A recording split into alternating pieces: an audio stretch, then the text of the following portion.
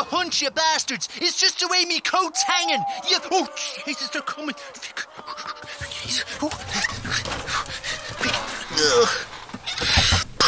Shite hawks.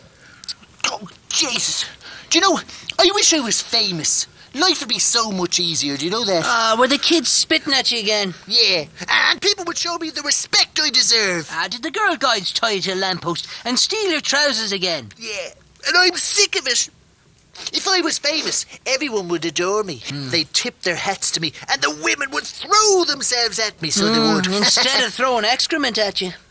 Exactly. Well, fame, huh? It can be indeed a vibrant mistress, but sometimes it can be a dirty hoe. Jesus, you're a poet, Podge. A second poet. Thank you. Take, for instance, Gerry Ryan, right? Sure, he has it all. A swanky car, 2 houses. 5 chins. He's Ireland's undisputed talk radio king. But if you think celebrities have it easy, they don't. Huh? One day, Gerry had just finished up a particularly good radio show. Oh, it was bound to be about arseectomies or giant groinal swellings. You know the way he does. Yeah, I get it, yeah. Anyway, Gerry often went for a beverage to wind down at his favourite haunt, the gay bar. One of the top watering holes in Dublin. Yeah, where all the Dublin ponces live. There. The barman got Gerry as usual and he began to relax.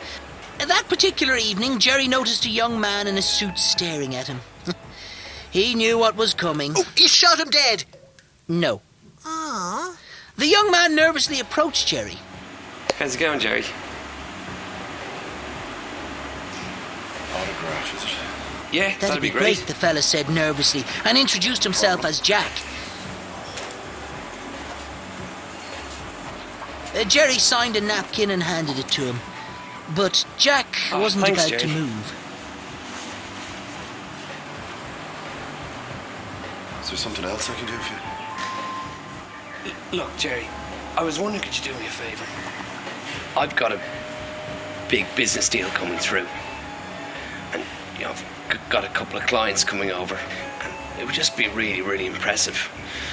You know, if you could, like, come over and pretend to be my mate. Not a bad idea, I suppose. That's what Gerry thought. A young man using his initiative. You've got to admire that.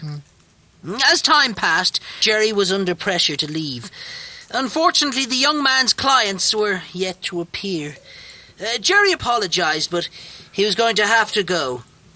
Then the tears came. If this doesn't work out, Gerry, I don't know what I'm going to do. Gerry looked at the poor soul. He was touched by the emotional outpouring. This guy, this salt-of-the-earth type fella, was just trying to get on, doing whatever it takes. Gerry wasn't about to abandon this fellow human being in his time of need. No, sir.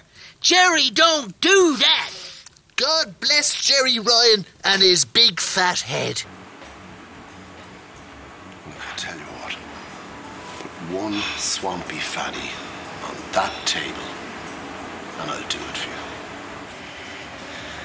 Jack was Thank you so delighted. much, Gerry. He wiped the tears away and thanked Gerry from the bottom of his heart. He would never forget Gerry and his kindness. Gerry had a warm feeling rushing through him. A swampy fanny will do that for you, though, all right. Yeah.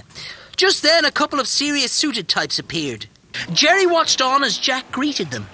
Gerry let them settle and waited for that moment. That moment when one of the suits did a double take in his direction. That's right, pal. It's G. Ryan. He got up and made his way over to the group. Jack, how are you? Great to see you. How's that business of yours going? Gerry, can't you see him in a meeting? Now, fuck off. What? He said what? Gerry couldn't believe what he had just heard. He went bright red and backed out of the room, utterly humiliated.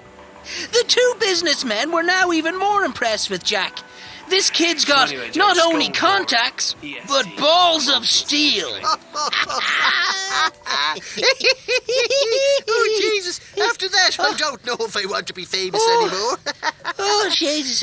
Yeah. Hey, just out of Very good. interest, how are you planning on becoming famous? Oh, I was going to streak on RTE. I'd be famous for bearing me bits on national television. No. That wouldn't make you famous.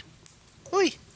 Sure, the Irish public are well used to seeing pricks on RTE on a weekly basis. I see what you did there. Yeah. Very good. And no names mentioned. Oh, no, Jesus, no. It's very tactful of you there not to actually mention Ed Byrne's name at all. Shite. Good man, thanks for that. How big is Ed Byrne? Quite tall. You'd have to grab him by the hair, it's the only way.